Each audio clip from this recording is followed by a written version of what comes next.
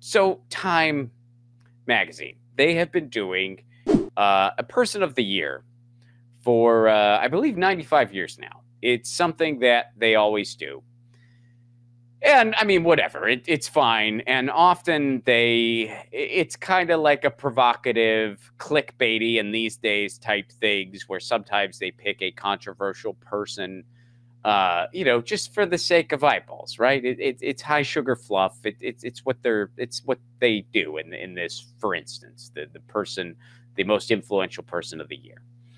And this year, here's some of the people who they have. Here are some of the people, the top three.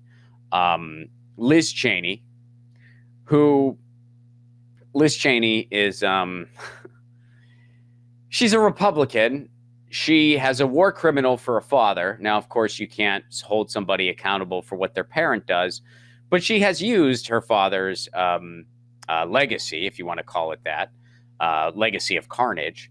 She has used that legacy to enrich herself and enrich her political career, and she signs off on what her father does. So she is pretty freaking terrible, but she doesn't like Trump, and she made a couple nice speeches on how she doesn't like Trump. So now she is a darling of the quote-unquote resistance, which when you find out what they're resisting, let me know, because I'm not sure. I think resisting progressive change is all they're resisting. But she's the hero there. Again, not because of any political views that have changed, but because she doesn't like Donald Trump. And again, our society has the collective memory of a goldfish. So they're just like, oh, it doesn't matter that, she rubs elbows with war criminals who should be in jail. She doesn't like Trump, so everything's forgiven, and we love her now. They were even talking she might run for president as a Democrat. So that's the big tent, folks. The big tent. That's why I really don't understand why Andrew Yang thinks it's a good idea to have a political party that has no policies. We already have that, Andrew. They're called the Democrats.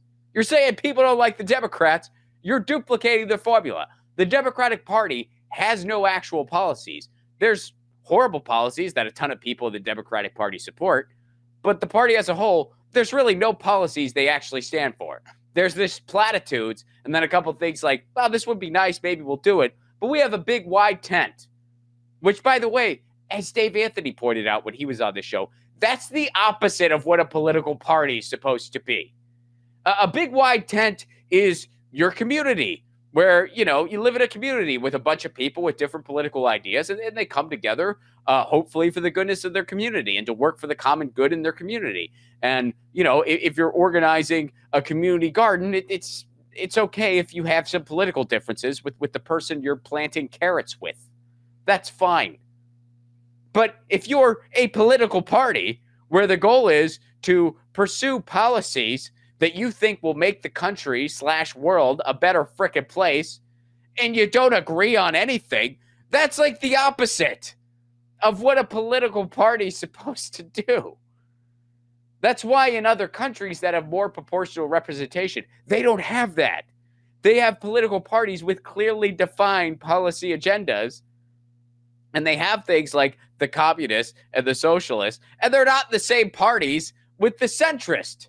Because they're like, well, hey, I'm a socialist. That's a capitalist. Our ideas are quite different, so we shouldn't be in the same frickin' political party. That's not what a political party is supposed to do. So what a frickin' racket. Here's a political party. We have no ideas, no policies, but we're not as like brutally fascistic as this other one. So what are you gonna do? What a great system. Huh? Isn't it? So anyway, Liz Cheney, she's one of the people who's most influential of the year. She's one of the big nominees. Another nominee, of course, is Elon Musk. Elon Musk, who won it last year. Elon won it last year. He might get a repeat performance as he is screwing janitors out of their jobs a couple weeks before the winter holiday, as he is plummeting Twitter into oblivion. He is firing people en masse. He is exploiting workers left and right in every capacity. And he is banning accounts who make fun of him. You make fun of him, you get your account permanently suspended. Yeah, that guy might be among most influential people of the year. And here's the other person who is being considered, and this is the real reason why I wanted to talk about this. Another person who's being considered is Ron DeSantis. Now, you guys have probably heard me say this before. I'm going to keep saying it, and I'm not going to stop. Ron DeSantis is by far the most dangerous person in American politics, by far. And the normalization of him is extremely dangerous.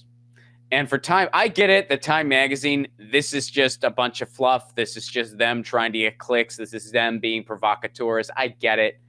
I get it that that influential person of the, it's not some like huge thing really, but a lot of people frickin' see it. Okay, every single year, a lot of people see this. In 2020, it was Obama, or excuse me, it was Biden and Kamala. In 2021, it was Musk. It might be Musk again. And DeSantis is up for it. And if someone like Ron DeSantis were to get such a thing, that would just further normalize what this guy is really all about. And what this guy is, he is a theocratic fascist. That's not an embellishment. That is an accurate description of what he is. And he is very, very competent and very, very talented, for that matter, at putting a reasonable face and putting a reasonable, quote unquote, spin on horrible, horrible policies. He's putting a reasonable spin on a piece of policy that is basically trying to knock trans youth out of existence. The Don't Say Gay bill, if you actually took the time to read it, what it really does is it just makes it that much harder for LGBTQ youth to get any resources, and it takes away any type of privacy they have that they might need if they're going through something and maybe their parents aren't so supportive. It's not about parental choice. It's certainly not about, quote unquote, grooming. And by the way, how insulting is it to entertain some idea that counselors who help LGBTQ youth are groomers? How sick is that? But he's putting a, quote, reasonable spin on this horrible policy. And he's putting a reasonable spin on the idea of banning protesting, what he's also trying to do. And he's putting a reasonable spin. Colin, pull up the tweet about his anti-woke agenda. The quote-unquote anti-woke agenda, although people don't know exactly what that means. Well, here, I'm going to tell you what it means. DeSantis' lawyers were forced by the court to define quote-unquote woke. The lead lawyer described it as the belief there are systemic injustices in American society and the need to address them. That's how they're defining woke. You think something's wrong with American society, which, look around, what could give you that idea? That's quote unquote woke, and Ron DeSantis is against that. He's anti-woke. So he's trying to put a positive edgelord spin on, if you think something's wrong with the American society, we want to shut you up. We want to shut you up in the classroom. We want to shut you up online. We want to shut you up if you are trying to protest. We want to shut you up if you're trying to strike. This is what Ron DeSantis is doing. And along with the Supreme Court, who's going after gay marriage, and now they're kind of sending out the dog whistle about interracial marriage too. All they need is a huge theocratic fascist sitting in the White House who has a level of competency that Trump didn't have. Hell, who has a level of competency that George W. Bush didn't even have. And that is Ron DeSantis. You look at the stuff that this guy is doing. You look at the stuff that this guy believes. Wow. And they are normalizing him. They are normalizing him constantly.